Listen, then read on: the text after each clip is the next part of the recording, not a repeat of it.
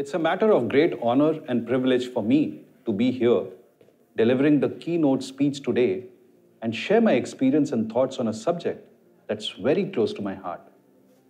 My excitement to be at this forum is twofold, as I'm a proud alumni, and second, I'm here representing not just the automobile industry, but also a company that's championing the revolution of EVs in our country. I'm sure through the various sessions and panel discussions today, all of you would have gained insights into the EV growth story of India through a technology, supply chain, government, and industry perspective. Before diving deep into electric mobility and its future, I would like to paint a picture of where we are today. The automobile industry alone contributes to 18% of global emissions. Therefore, curbing emissions as an industry is important to drive the world towards a carbon neutral tomorrow. It is imperative for us to accelerate transition towards electrification. Certain countries have set firm timelines for transitioning to zero emission vehicles. For example, UK and Europe have announced complete transition to EVs by 2030 and 2035 respectively. Stringent emission norms and series of actions to speed up the development of a full ecosystem aligned to the set timelines is being adopted. Consequently, automobile manufacturers have pledged investments to phase out ICE vehicles and enhance their EV manufacturing capacity. Globally, manufacturers have also set their own targets to achieve carbon neutrality and have pledged $515 billion to achieve these targets. As the fifth largest economy in the world, achieving net zero is critical for India. Last year at COP26, through a five-fold strategy, Panchamrit, India committed to achieve net zero emissions by 2070. Moreover, earlier this month at COP27, India launched a long-term low-emission development strategy, reaffirming our commitment towards the net zero agenda. India also has an acute problem of air pollution and related health issues. A majority of the top polluted cities in the world are from India, with New Delhi and Kolkata being number 1 and number 2 respectively. Given that auto industry is a significant contributor to the issue of air pollution and CO2 emissions, electrification of the auto industry therefore becomes even more important. It will also have the added benefit of substantially reducing dependency on import of fossil fuels. The Government of India has been playing a key role in electrification of mobility. With introduction of FAME program, customers have benefited through demand incentives. At the same time, it has supported development of charging infrastructure and R&D work for EVs. FAME program has triggered a great sense of confidence and has provided the much required hand-holding to customers and ecosystem players to embrace electrification. Almost all major states have also announced enabling policies to drive the adoption of EVs. The recently launched Auto PLI scheme has been a major motivation for auto manufacturers to advance their investments in electrification plans and act with greater confidence and urgency.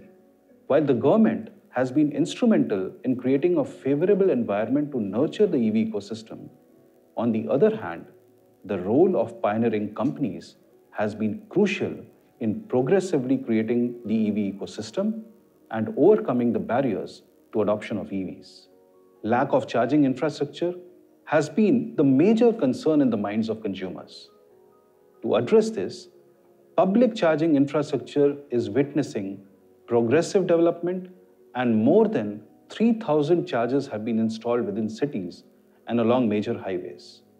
While this number might not seem adequate, a close study of the charging patterns of the early adopters of electric cars has given us the insight that 94% of EV charging needs is being met by the captive home charging solutions. Hence, there is a rising confidence among our prospective consumers that their daily driving needs will be met by the home charging solutions even as the public charging stations are increasing in number every month, especially on the highways.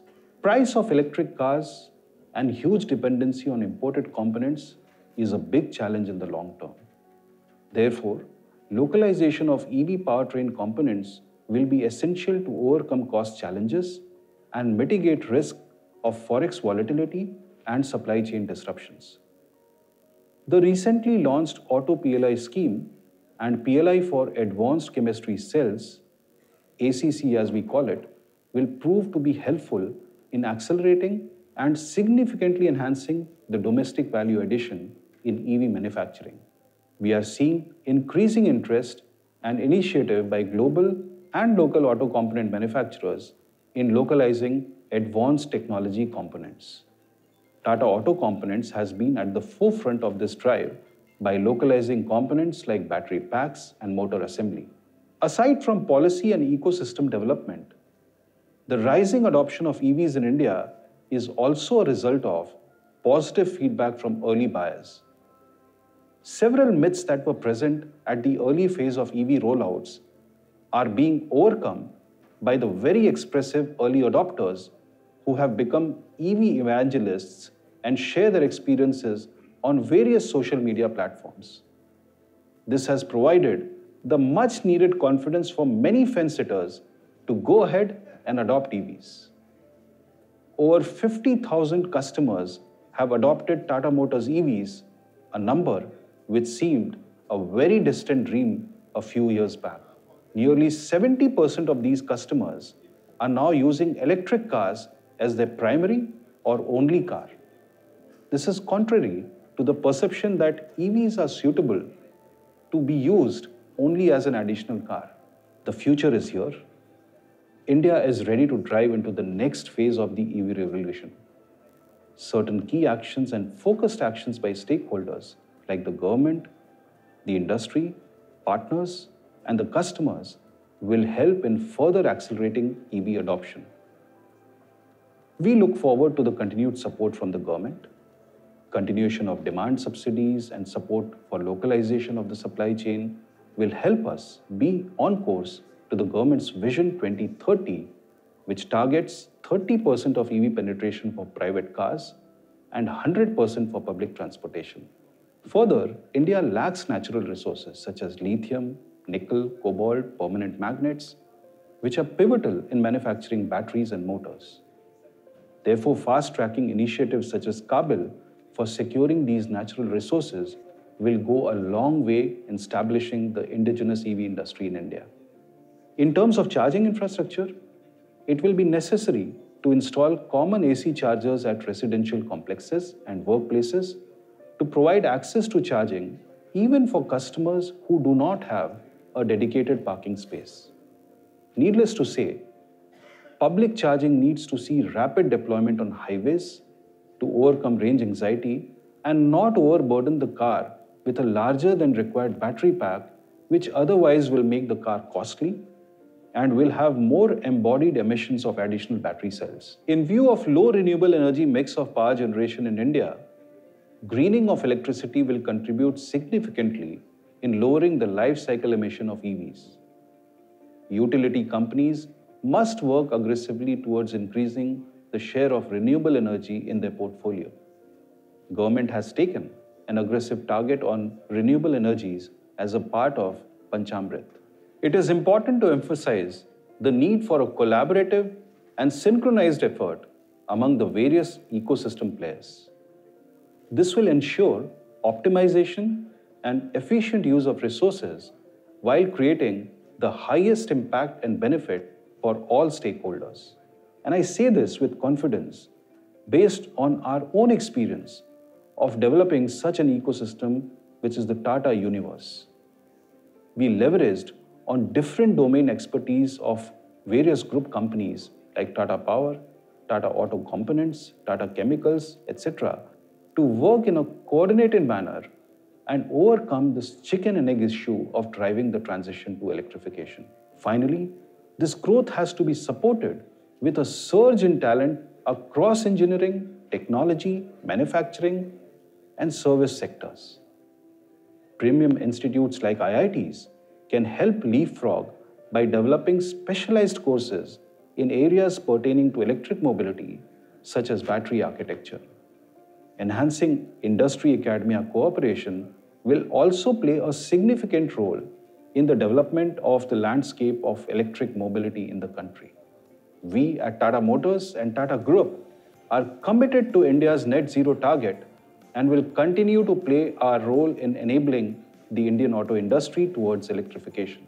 I look forward to seeing you all soon in person and hopefully also collaborate with you to build India's electrifying future. It's a matter of great honor and privilege for me.